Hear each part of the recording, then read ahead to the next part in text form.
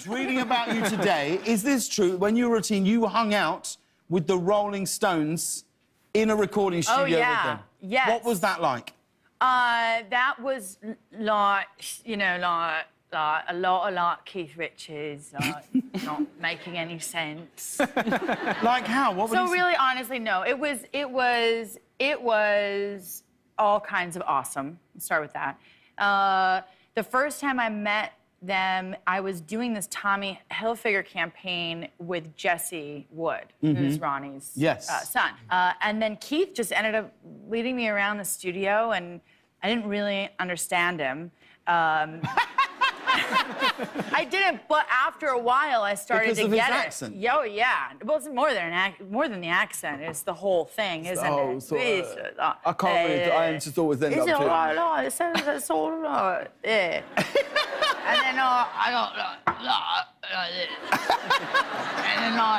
And I was like, you know, whatever. Like, so then there's that guy, and you're like, okay, but it's a good impression, that guy. It's a good impression. It's not. But the thing is that he's making absolute sense. He just kind of is Keith Richards. He can do whatever he wants. Yeah. And then after one day, I ended up, you know, having the opportunity to spend more time with him, and then I was like a translator. Like, I just turned into like understanding everything he was saying, you know. Yeah. And but he was awesome. I mean, Aaron, you've played so many Americans. Are people surprised when they realise that you're British?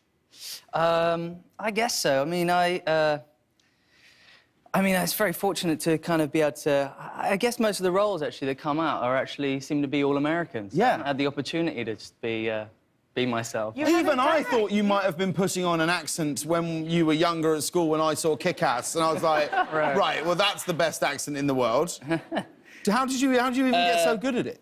Well, I almost sort of developed... It was more of a auditioning kind of process, because when I came over here, there was, you know, it was sort of trial and error, and I guess, you know, you go to an audition and most of the roles are American, so I decided just to stay in the accent, because it was too complicated to kind of go, I'm British, English, and then them listen out, so... Yeah. But you have a great accent. His accent, yours, like, imitating me up there saying, ricotta.